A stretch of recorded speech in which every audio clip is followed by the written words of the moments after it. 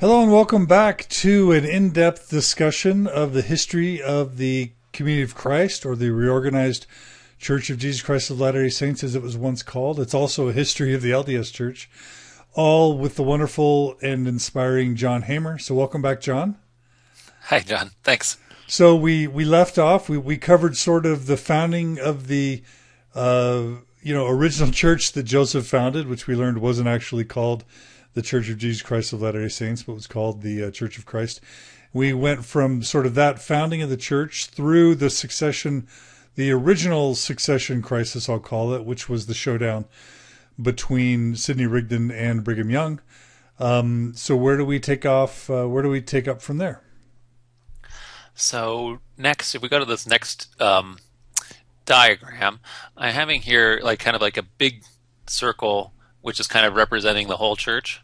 And I'll remind our listeners that this is also on YouTube. So if you're not watching this on YouTube, we have some wonderful visuals you can check out on YouTube, but you can listen in audio form as well. So go ahead and continue, John. Sorry about that. And whether or not they can see it, I could just say we envision a big circle that might represent the church as a whole, because we tend to ignore the broader church. Whenever we tell church history, we really are focusing in really on the elite at headquarters. We tend to write that as if that's the entire history of the church, when obviously the bulk experience is the experience of all the members that comprise the church. Right. And so obviously a lot of the people in the church had gathered to Nauvoo, the headquarters, but there were branches spread all around the Midwest and the East especially. There were people in Britain and other places at the time of Joseph Smith's martyrdom, and of course none of them were involved at all in that showdown with between Brigham Young and Sidney Rigdon, since there was no capacity to have communication in that kind of time period. So just to restate, Brigham Young may have convinced most of the Nauvoo people to follow him, who had not already left or died. Yeah. But an outstanding question was, what would happen with all the local, congregations or groupings of Mormons throughout the world, right? That was an outstanding question. Exactly. And so Brigham Young quickly is in charge as acting president of the church of the whole Nauvoo headquarters apparatus. But the people that are off in the branches, that doesn't necessarily have a lot of immediate effect on them. So for them, their connection to the church is that missionaries come through, and then they also are receiving the church's newspaper. So Brigham Young and the 12 are already in charge of the newspaper, but through John Taylor as the editor of the Times and Seasons at this point. And so that is like the way, those church materials, in this era where we have no internet, this era where we have no telephone, telegram, or any other thing, the way you're connected to the church as a denomination is through the printed press. And so these newspapers are kind of incredibly important. But what ends up happening is, although Brigham Young doesn't initially want to leave Illinois, and I think that I personally think of this as counterfactual history. We can't say what might have happened or what this might have happened. I think that the decision to go with Brigham Young as opposed to Sidney Rigdon ultimately guarantees that the people are going to have to leave Nauvoo, because Brigham Young is representing this faction that is involved in these secret practices like polygamy that the neighbors in Illinois are not just ultimately aren't going to be able to accept. Whereas if a anti-polygamist had assumed control of the church, it is potentially possible that the church could have done its reconciliation that it ultimately does with the United States in the 1890s. It could have potentially done that in the 1840s in Illinois. But anyway, regardless, because they didn't, people had to leave Nauvoo. Nauvoo, this boom town, becomes Nauvoo, this ghost town. Brigham Young establishes his new headquarters out in Salt Lake. In the meantime, though, other claimants emerge, like Sidney Rigdon, who moves his headquarters of the church to Pittsburgh, and Lyman White, who moves down to Texas. Closer at hand, people like William Smith, but also most successfully and kind of most surprisingly, James Strang, who creates a headquarters apparatus that has a complete the whole structure, from first presidency to apostles to presiding high council, patriarch, everything, and also newspaper. And so suddenly He there are produced New multiple. Scripture too, right? And New Scripture. Yeah. So ultimately, there are multiple headquarters apparatuses, and so, for example, you're at a certain moment. If you're in a branch, or let's say you're still living in Kirtland, at some point or other, Brigham Young's followers, his missionaries, will come through with copies of the Times and Seasons. They'll hold meetings. Everyone's like, "Yeah, we agree." Like Brigham Young is the successor. He's the president of the church now.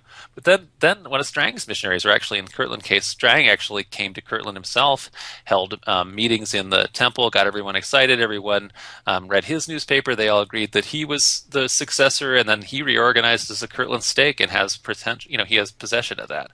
And so in the branches, it wasn't necessarily clear who was, it wasn't that there's two churches that exist or multiple churches that necessarily exist.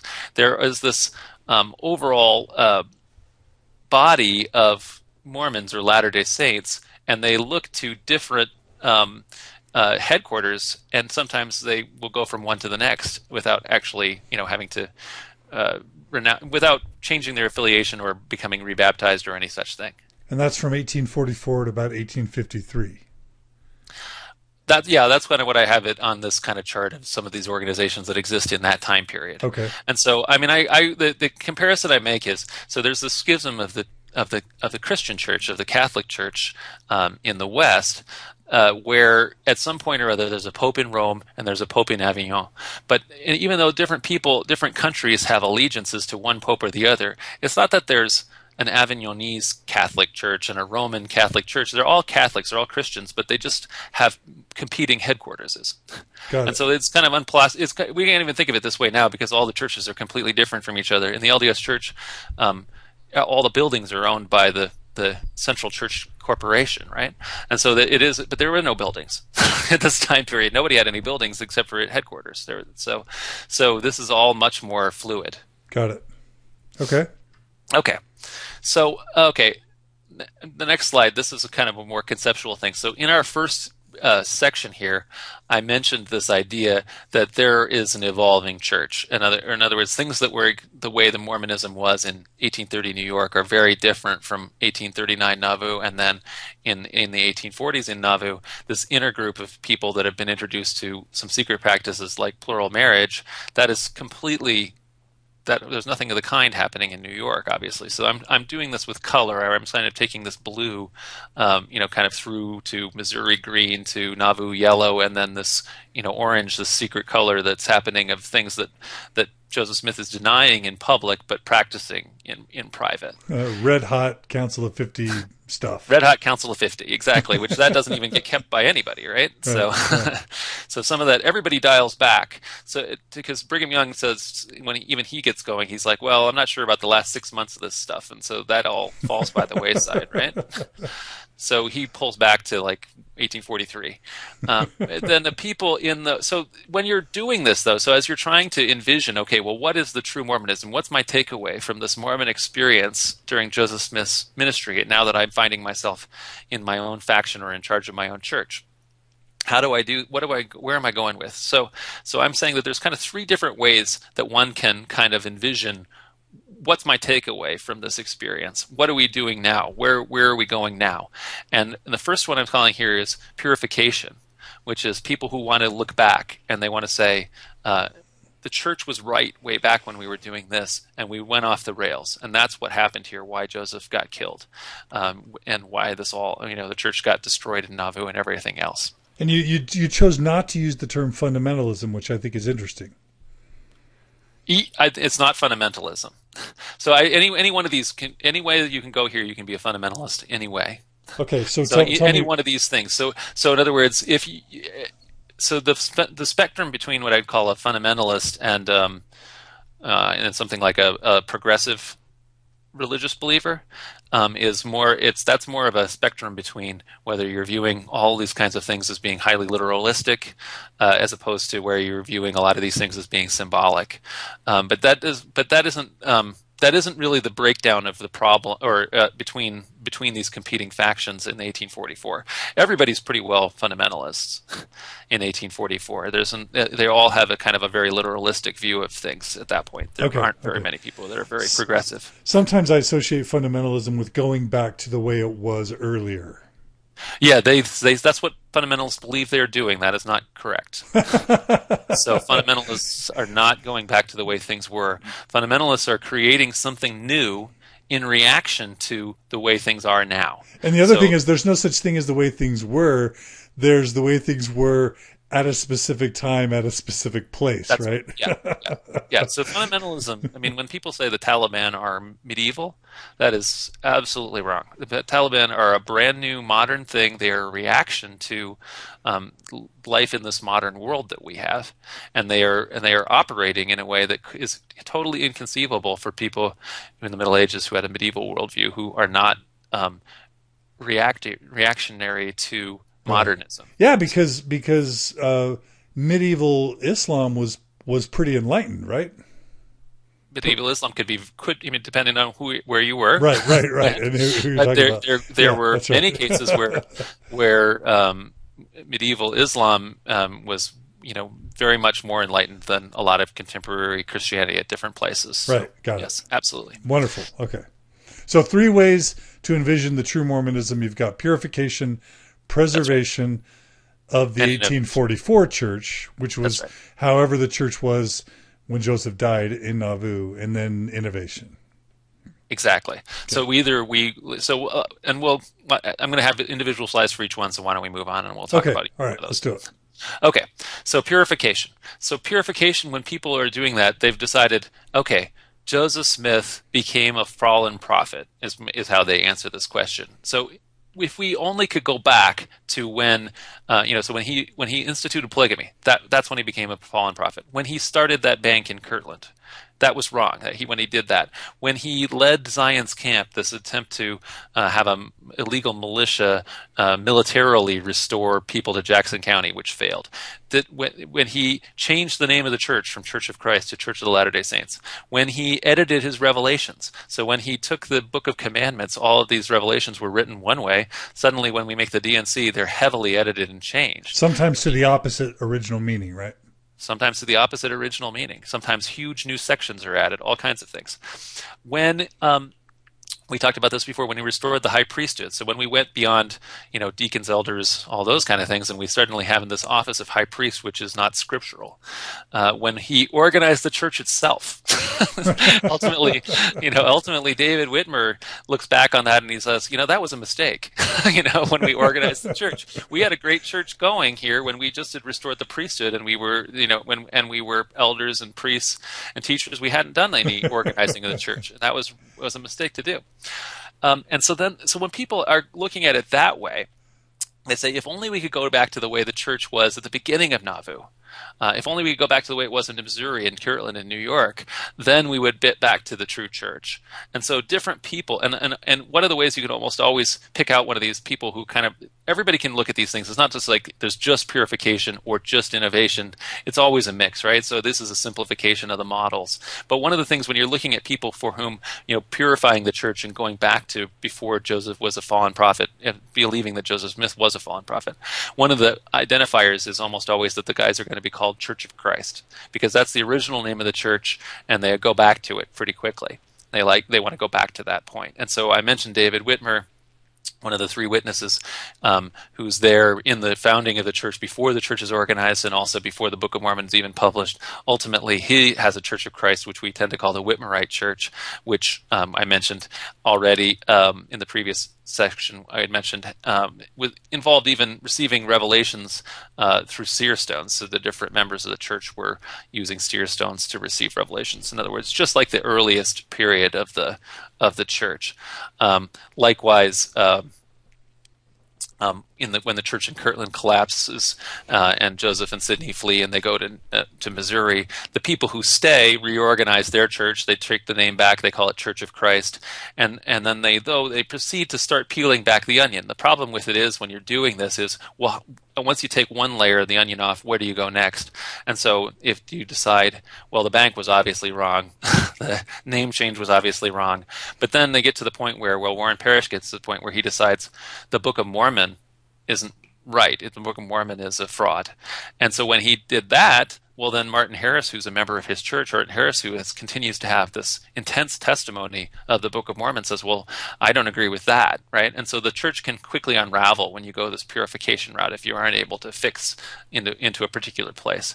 And that happens with Warren Parrish's church and also Sidney Rigdon's church. So Sidney Rigdon is constantly kind of dialing the thing back, and he dials it back to nothing at the end.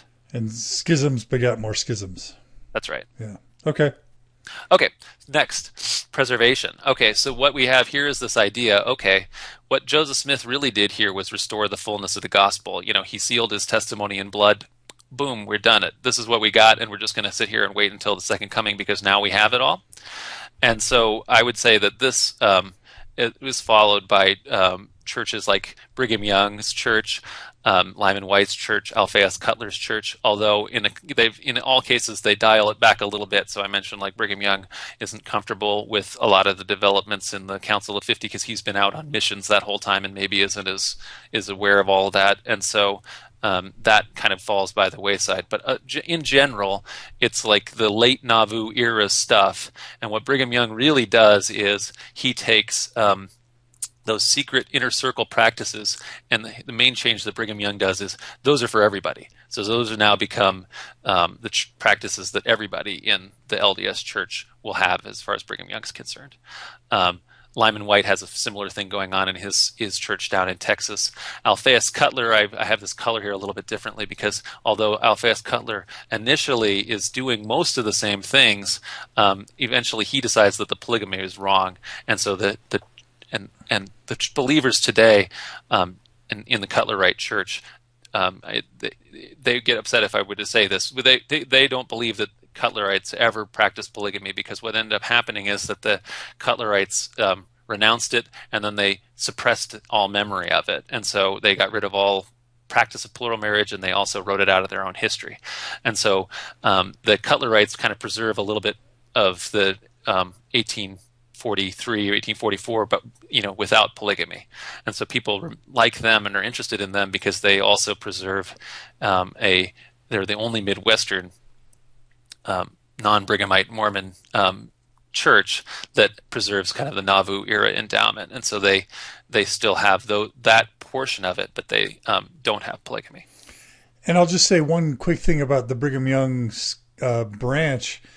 In many ways, they're preservationists, except in areas where sort of the surrounding culture sort of forced them to repeal or rescind or roll back certain practices, right? Yeah, so this is the initial, I would say that impulse, what this is going on here is the initial impulse. Okay. So yes, ultimately, the LDS Church has had to make additional accommodations over the years, right? Yep. So, and so yes, polygamy, when I say, obviously, the LDS Church is not polygamous today. Right. So in other words, there has been additional changes. This is the initial impulse. And also Brigham Young added some of his own things over time, like Adam God and blood atonement and those types of things as well.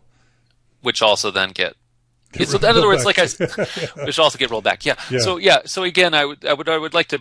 I shouldn't. When I'm making a model like this is highly simplified. So everybody is doing everything. Brigham Young is rolling things back a little bit. Yep. He's preserving things a lot. He's innovating a little. And so all of these things exist for everybody.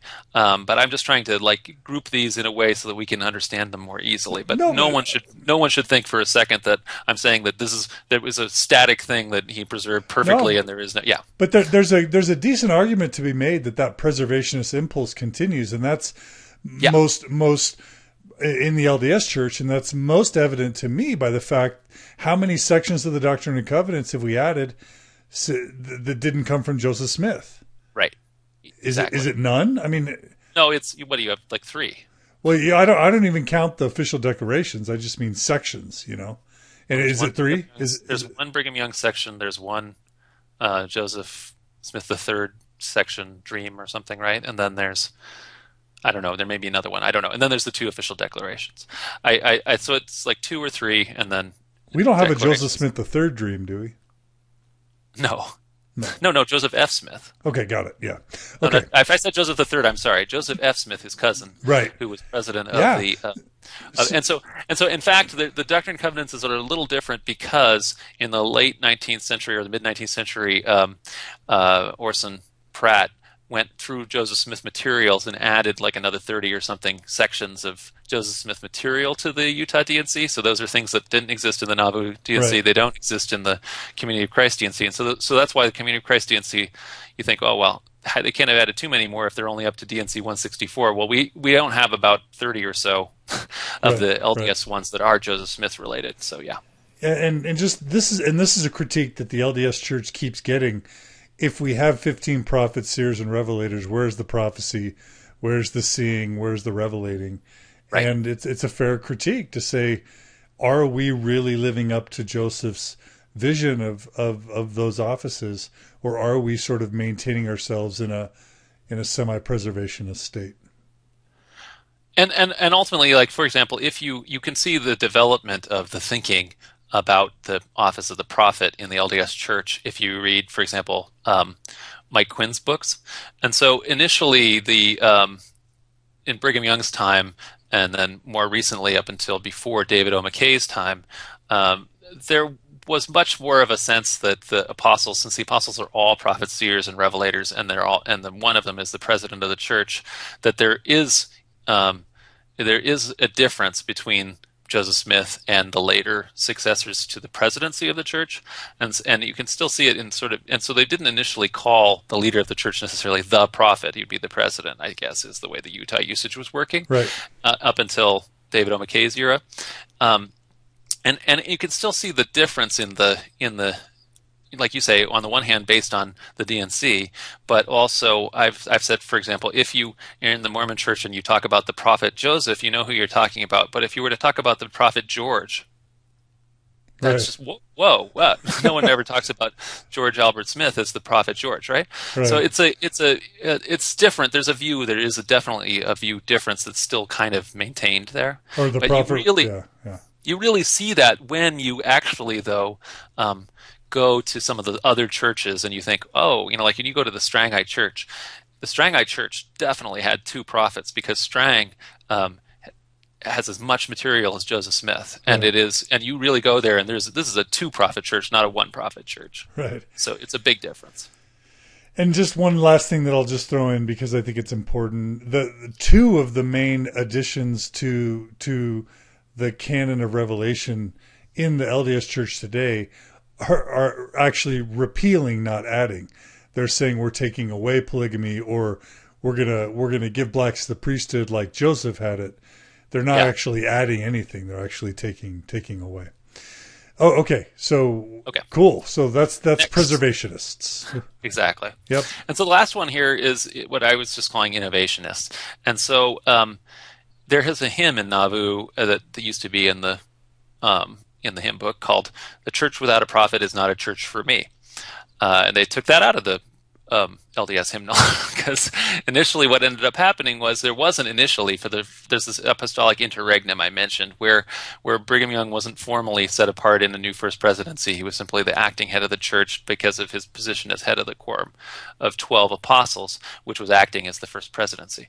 But there were rivals who did claim to be prophets. So James Strang, Charles Thompson, Joseph Morris, and these are prophets who are in all cases, prolific prophets. So you mentioned James Strang. He dug up new plates. He translated new ancient records, or what he called were ancient records, and they added therefore new scripture. So there's an additional book of standard works in the Strangite Mormon Church than exists in any other Mormon church.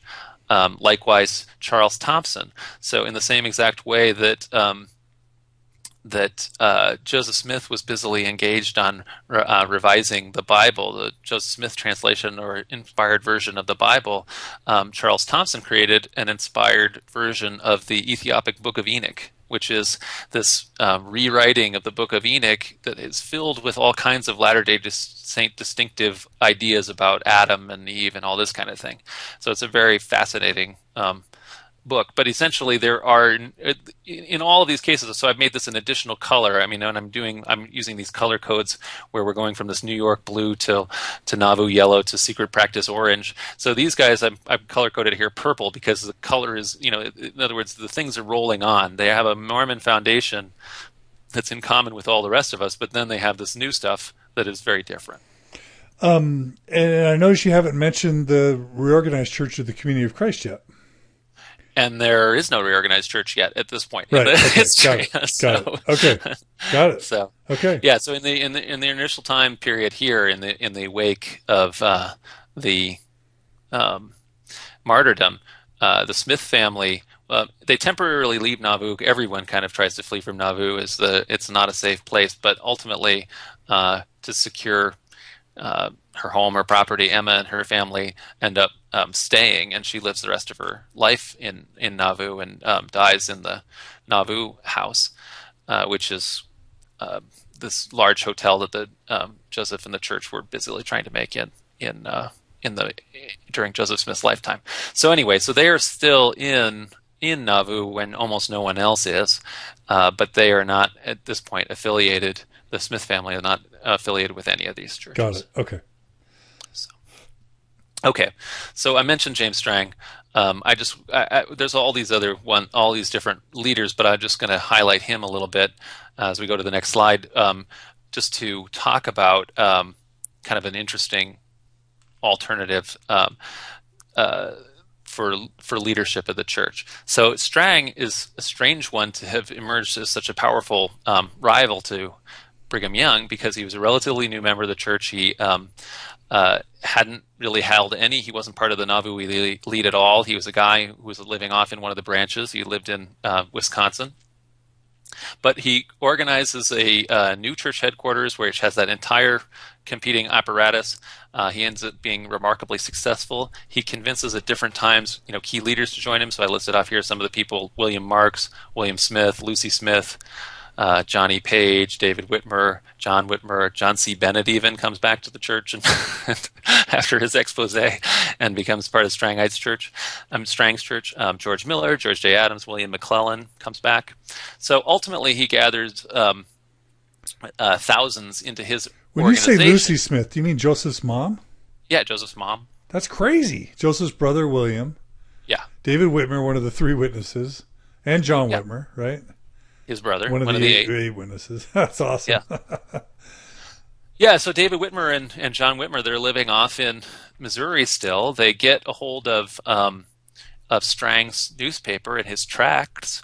John Whitmer, even though he's the church's first historian, and he is excommunicated during the schism of 1838 when Joseph Smith reasserts control of the Missouri church. He's one of the leaders of the Missouri church that gets kicked out. He continues to keep his book of history that he was commanded by revelation to keep a history of the church. And so he duly records that he was excommunicated from the church, and then he continues to record the history of the church for a while. So then after the martyrdom of Joseph Smith, in his own history book, John Whitmer records that James Strang is the successor, and that that God raised up a successor to Joseph, and this is the new prophet, and this kind of thing. Wow. But then the Whitmers later decide that they were wrong about that, and so he crosses that out of the book. So ultimately, a lot of these people were only affiliated for a little while. So Lucy Smith is very closely connected with her last surviving son, William Smith, who is able to negotiate with Strang. Strang recognizes William as presiding patriarch of the church, and William recognizes James Strang as prophet of the church. And so they are together for a while, and so Lucy, who is affiliated with that, and the Strangites spend a lot of effort. They're very poor, as almost all of the early members are, but they're working very hard to try to raise money to get Lucy to move from Nauvoo to Voorhees, Wisconsin, their new headquarters. But in the meantime, what ends up happening is that William and Strang have this falling out, and so William ends up leaving Strang's church and having his own church, in which case then Lucy also is no longer affiliated with Strang's church. And it says here that he ultimately had thousands in his religion. Right. That many of these and branches... again, I want to make the point that they're, in a lot of cases, in the branches, though. So they aren't all gathered to his headquarters. Yeah. The number of people that are able to be in Voorhees, Wisconsin, is small because the property there is too expensive. But then Strang moves to Beaver Island, which is the largest island in Lake Michigan, and so then a lot of people do move up there, and has got quite a successful colony that affects northern Michigan history. And he kind of takes over the Kirtland stake and sends missionaries to Britain, you say? Yeah. So one of the other big showdowns that happens, so people are constantly leaving the early church. That just is happening all the time. But it continues to grow because people are joining faster. And one of the reasons why they're joining so fast is that there's this horrible economic depression in northern Britain, northern England, where they're having a depression after the first round of the Industrial Revolution. And so for people who are just horrifically poor in Britain, they're very amicable. They're interested in the Mormon message of the promised land being in America, that there's, the regular American message, the streets are paved with gold, but also we're building the Zionic kingdom. And by the way, we have a perpetual immigration fund and we'll pay you to come over, and this kind of thing. So in other words, there's a huge influx of these British converts. And so Utah ends up having an overwhelmingly English character, unlike most of the United States. So if you look at the population figures, where is everybody from in the United States as of the 1870 census, Utah has this incredible British or English place of origin that's way out of proportion to the whole rest of the United States proportionally. Anyway, so the second showdown that happens after that one that we've talked about in 1844 between Sidney Rigdon and Brigham Young is that Strang wants to get a hold of this entire flow of British converts, and so he sends Martin Harris, who is become a Strangite. He sends Martin Harris as a missionary to England, and Martin Harris says, you're converted to the Book of Mormon. Well, look in the Book of Mormon. I am one of the three witnesses. That's awesome. And I tell you, I can testify that the true successor to my friend Joseph Smith is the prophet James J. Strang. And wow. And so it's a pretty powerful on paper idea to do. But as we may well know from our own experience with Martin Harris in history, he is not a stable guy. He is not a wonderful representative you want on your team necessarily. And so he's a little bit anyway, he discredits Strang ultimately, and the people don't go to Beaver Island, Michigan, and instead they go to Utah. And so the success of the Utah church in terms of overall growth is assured. Okay, that's fun story. But anyway, the rest of the whole thing. So why did people follow this guy, right? So here's James Strang again. He's not part of the core, but what he does provide for people is he provides this image of prophetic leadership, which is what a lot of people are still longing for. This is the thing that attracted people to Mormonism during Joseph Smith's ministry in the first place. So on the one hand, he has a letter of appointment, which he believes, or he says, is appointing him to be a successor by Joseph, Joseph Smith. But the other simultaneously is argument is, but it doesn't. In some ways, yes, that's the scriptural thing. That there's a section in the DNC that canonically says that Joseph Smith, if he falls, he'll have no power save to appoint a successor, and so that's where that is canonically makes him the successor. But what's really important, Strang argues, I think, is that he at the moment of Joseph Smith's martyrdom, angels appeared to him and ordained him prophet, seer, revelator, and translator for the church. And so that this is the spiritual gifts. It's not that anybody ever appointed Joseph Smith to be president in the first place. What matters is the divine portion, right? And so he argues that makes that case.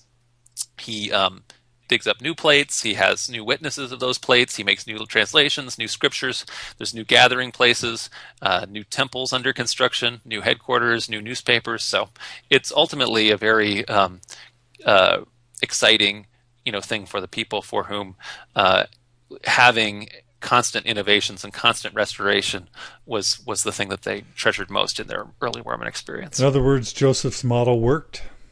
Joseph's model worked, and he did a very good job at carrying on with it. Yeah, got it. Okay. So I'm going to bring now to another one of the potential successors, William Smith. So William here, he's one of the original apostles of the Restoration. He's the last Smith brother alive after 1844.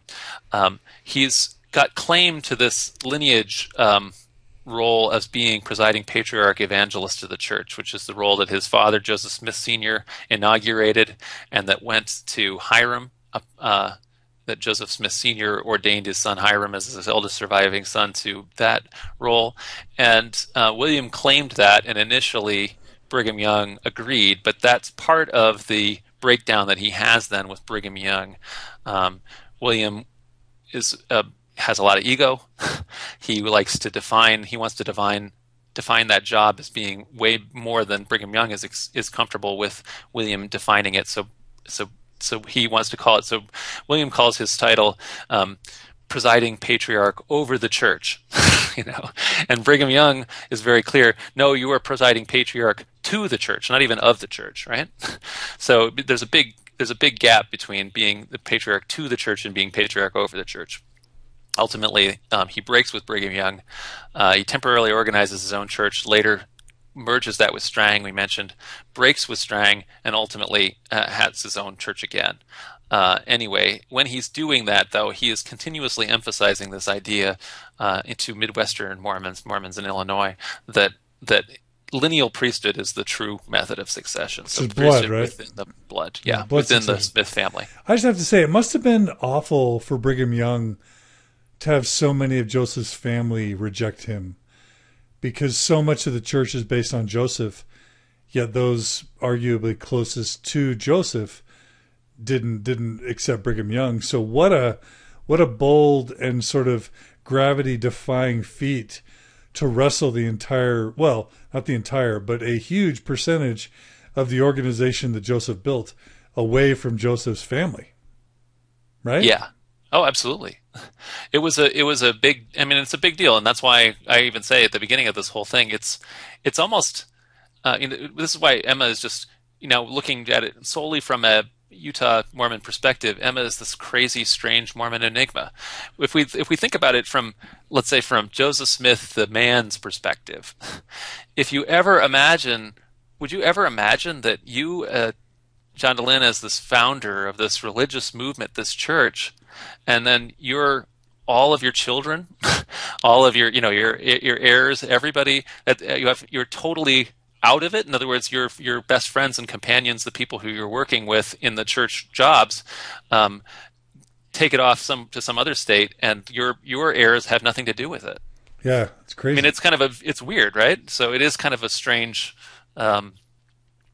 complete division between the family and the headquarters apparatus. It makes total sense why Emma was so maligned for so many years.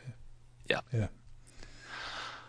So William. So anyway, I'm going to make a little bit of comment now, if we go to the next slide, about kind of this understory that's happening this whole time. Ultimately, when you ask, okay, what is the Civil War about in the U.S., and the answer is slavery. Right, no matter how much we might want to make it economic or states' rights, or this kind of thing. If you look at the declaration that the Mississippi State Legislature had, why are they seceding from the Union? Why do they have to have a second Declaration of Independence? They said the answer is slavery. This is Anyway. So in the exact same way, the schism. Really, in the wake of there's all these things, there's these different competing leadership claims and everything like that. But the background story behind all of this problem is polygamy. Right. And so I just have a little quick timeline here of kind of this background of happening in this whole time period. So 1843 is the polygamy revelation that ultimately becomes D&C 132 in the Utah tradition, but which is secret. Right? So it isn't published. It's not part of the. It's not even part of the Utah D&C until well into the Utah period. And that never made it into the Community of Christ D&C, right? Yeah, absolutely not. Okay. Definitely not. So yeah, the old one is still in the Community of Christ D&C, the one that the original D&C section that says that inasmuch as this church has been maligned with rumors of polygamy, we denounce it, right? So it was like kind of section 110 or something like that, yeah. Yeah, okay. Exactly. 101 maybe. Okay. The numbers are all different because all of the numbers have all been reordered and shuffled and everything like that. In both traditions? Yeah. Okay. In both traditions. So you have to have a little chart about what all the numbers mean, and so they're all different, and there's difference from the 1837 D&C to the current Utah D&C and all that kind of things. Okay, got it. All right. So so then we have there, after that, the polygamy being one of the major things that leads up to the martyrdom itself, one of the balls that Joseph Smith is juggling that lead to the end. So then in 1846, Strang, who we mentioned as one of the successors, he actually denounces polygamy. So he's one of these guys who is out in the branches. He's not part of the inner circle. He doesn't personally believe it to be, he thinks it's something that Bennett had originally thought of or whatever it is. In other words, he doesn't think it's a valid teaching because Joseph Smith publicly has been denouncing polygamy with his kind of nudge, nudge, wink, wink kind of way that he was doing it, which is to say, I oppose polygamy because he's meaning privately, he's saying, but because polygamy is a human distortion of the true principle of celestial or plural marriage. Right. And so he's publicly denouncing it, though. So Strang, as a successor, also denounces polygamy publicly and privately. And so when I mentioned that William Smith had merged in with Strang's church, one of the reason why Smith actually gets excommunicated by Strang, why that connection doesn't hold, is because William moves to Wisconsin and does exactly what he had been doing under his brother, which is secretly practice polygamy and secretly teach polygamy, and which Strang is opposed to, and he excommunicates William for that. In 47. In 47. But by 49, there have been so many elite inner circle members of the Nauvoo Church who have joined with Strang that they've actually convinced him that Joseph Smith did practice polygamy, which he did. So in other words, there's enough witnesses that Strang is convinced to it, and so then in 1849 he begins to practice polygamy. Right. Okay, and so then in the meantime, William Smith has and Strang is fairly open about it fairly soon. So he doesn't have a lot of secret skulking about with it. He does in an initial thing that he does where he's first practicing it, and he has kind of a public relations fiasco. But later he's openly living in Michigan with 4 wives or something at the end of his life. William Smith, though, then having been kicked out of Strang's church previously for polygamy, has his own church where he's continuing to do Joseph Smith's practice of publicly denouncing polygamy, but secretly practicing it. So he's publicly denouncing it, secretly practicing it, and people continuously in William Smith's church are catching him at it. And so he continues to kind of get in trouble. And so that leads up to ultimately 1853, when William Smith is actually indicted in Illinois for statutory rape because he's practicing polygamy with an underage wife. And so he ends up getting kicked out of his own kind of William Smith church for polygamy, which is this kind of Midwestern anti-polygamy church, since all of his followers are against polygamy, even though he's practicing it. Right. So it's 1852 that Brigham Young and his church start admitting to the practice openly, although it's quite an open secret. Everybody's aware of that it's doing out there, but it was ultimately an embarrassment. The missionaries, John Taylor, I think, is a missionary, and he's just barely published one of these nudge, nudge, wink, wink denunciations of polygamy. Then the paper arrives the next day in which they're openly practicing it now, and so then John Taylor has to have this kind of humiliating or embarrassing retraction. Oh, forget what I just said yesterday, kind of thing. So anyway, Taylor was happening. Practicing it while publishing a pamphlet denying its practice, right? that's everybody's policy. That was Joseph Smith's policy, and that was everybody's policy. That continued to be Emma's policy, although she was not also practicing it, but she continued to denounce it for the rest of her life as publicly denouncing it, and pretending that it didn't happen. Right. And that was what everybody did. That's what Joseph Smith did, and that's what the policy was until 1852 for the Brighamites, when they admitted to it openly. What made Brigham Young admit to it? Do we know? Was there? It had to have been preposterous not to. You build this house that has all these, you go to the Lion House or this kind of thing. I mean, everybody who went to Utah. I mean, it was not an open. It wasn't a secret anymore. Brigham Young's polygamy is completely different from Joseph Smith's, which is Joseph Smith's is a secret practice that is just the select few in the inner circle that are, committed to this practice that's secret. Brigham Young opens it up really widely, and is much more widely practiced. And anybody who, was going west to the gold rush or any other thing, noted that this was happening. So it was quite an open secret. Okay. But we don't know if there's any specific event that forced his hand in 1852 to make it public. Yeah, I'll have to ask Okay. a Utah historian. That's fine. So I don't know exactly, but it definitely, by the open practice, got him in trouble, and it's one of the reasons why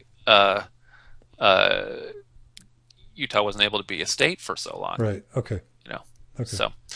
Okay, and so then ultimately in 1856, then James Strang, who's subsequently become a polygamist, open polygamist, is himself martyred. So he also, and all of his followers are expelled from Beaver Island in Lake Michigan, in much the same way that the earlier saints had been expelled from Missouri, where that Joseph Smith had been killed. So he really replicated Joseph's model. He did it all the whole way. He did the full Joseph. Yeah. Okay. Sorry. That's all right. That's disrespectful.